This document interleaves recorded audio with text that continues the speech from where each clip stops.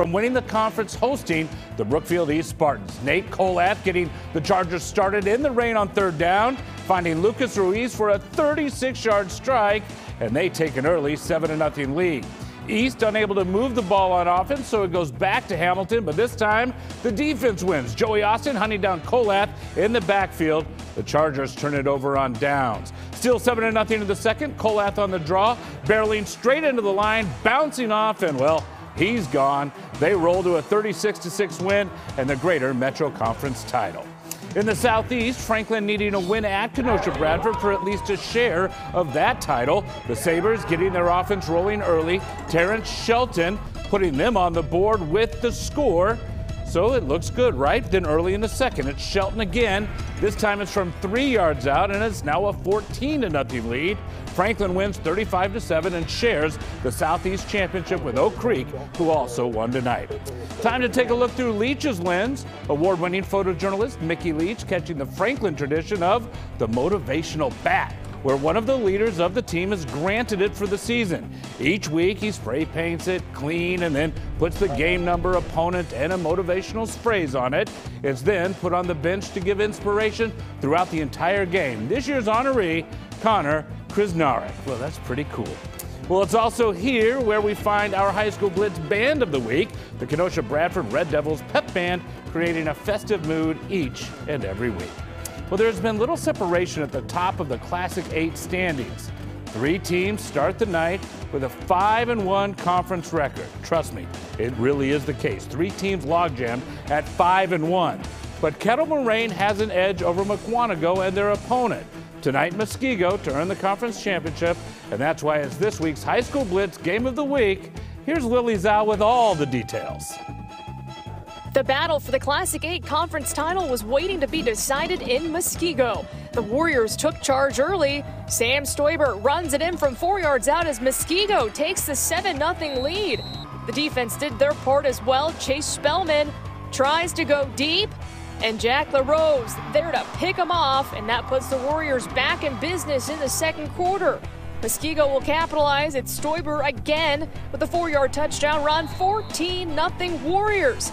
Now on the final play of the first half, Spellman, big time throw here, and Drew Wagner comes up with the 34-yard touchdown, and that makes it a 14-7 ball game at the half. The Lasers come out firing in the fourth quarter. Nolan Schopp punching it in for the 1-yard score, but Kettle Moraine will not tie the game after a missed extra point. After a Muskego field goal, the Lasers get one final shot here. Spellman with the Hail Mary, and it's knocked down by the Warriors as Muskego wins 17-13. Mukwonago also won, so both teams will split the Classic 8 conference title for the second straight year. And the Warriors also make history tonight. They've won the conference 5 years in a row. It's a feat no other Classic 8 team has ever achieved.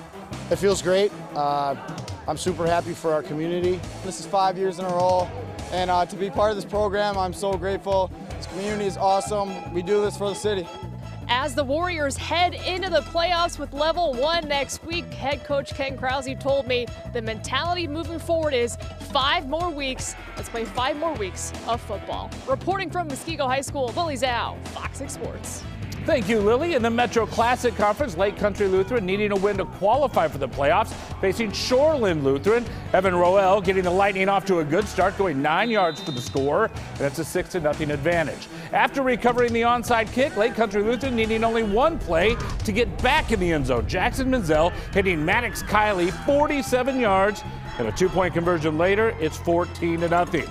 The Pacers do try to get back into this one. Joseph Kayon with a very nice 28-yard run, but it's all Lightning as they strike a playoff berth with their 48-19 win.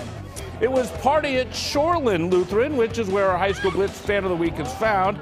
Say hello to senior Eli Lindemann as he's yucking it up with Tom's party section. This is with his fellow Pacers, and it's quite the student section indeed. Well, it's winner take all in the Midwest Classic Conference, and that turns everyone on their heads. 6-0 Kenosha St. Joseph hosting 6-0 Racine Lutheran. Now St. Joe's up 21-0 late in the fourth. Eric Canisi calling his own number, cutting back and seeing a hole. He goes 37 yards, and it's 28-0 after that score. No quit in Racine Lutheran though. Eli Gassau going deep to Lauren Reinhaus. And check out this as he comes down with a touchdown catch. Well, that's all they get. Kenosha St. Joe's wins your Midwest Classic with a big 28-7 win tonight.